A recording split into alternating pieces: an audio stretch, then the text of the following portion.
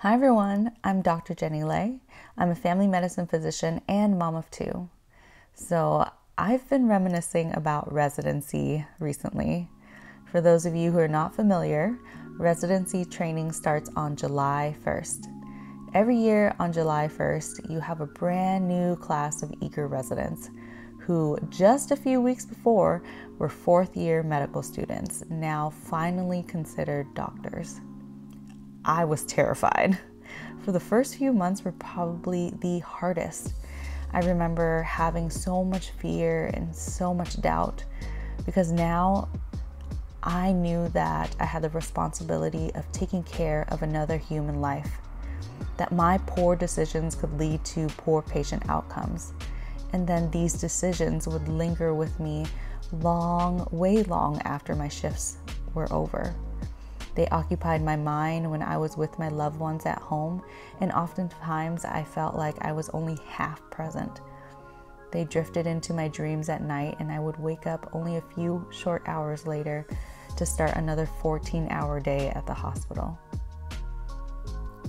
People would ask me why residency was hard. Was it because I had small children?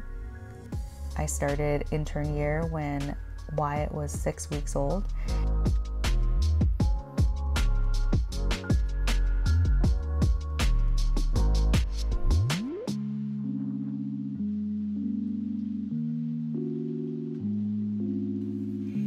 And had London my second year in residency.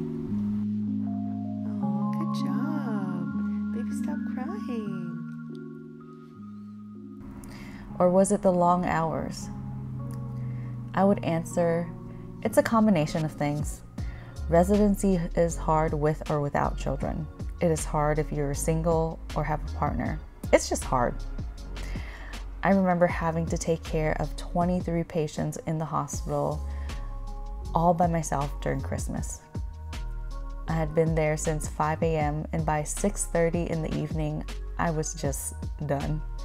I was emotionally and physically exhausted, and I cried right there in the hallway while still trying to finish my notes through my tears because I wanted to get home to see my kid open presents.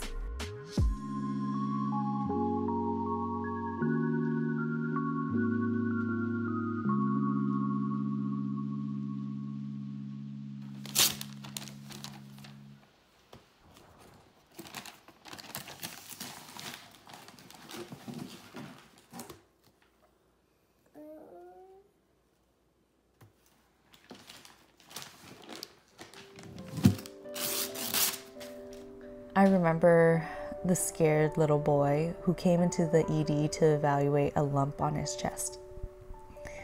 After IV sticks and labs and ultrasounds and CT scans and specialist consults and hours and hours and hours of waiting in this tiny ED room, I had to go and tell his family that we were concerned about osteosarcoma, cancer of the bone.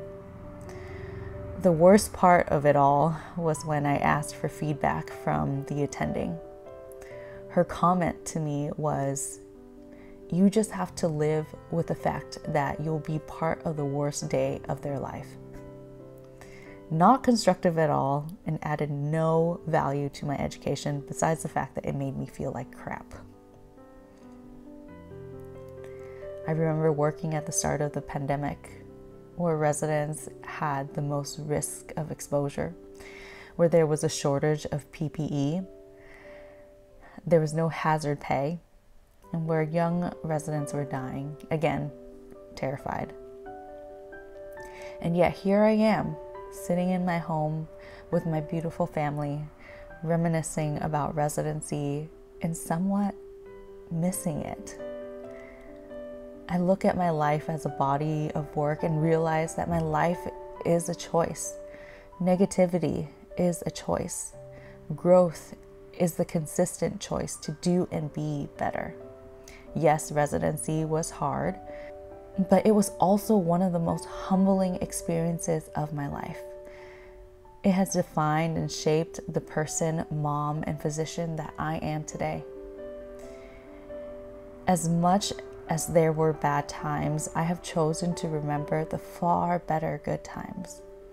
The time that I delivered my first baby all by myself. So I missed the rest of my clinic patients, but I delivered a baby, and look what happened.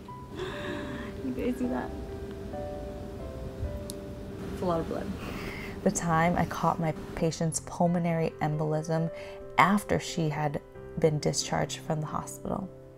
The numerous procedures and constant learning and just laughter with my friends.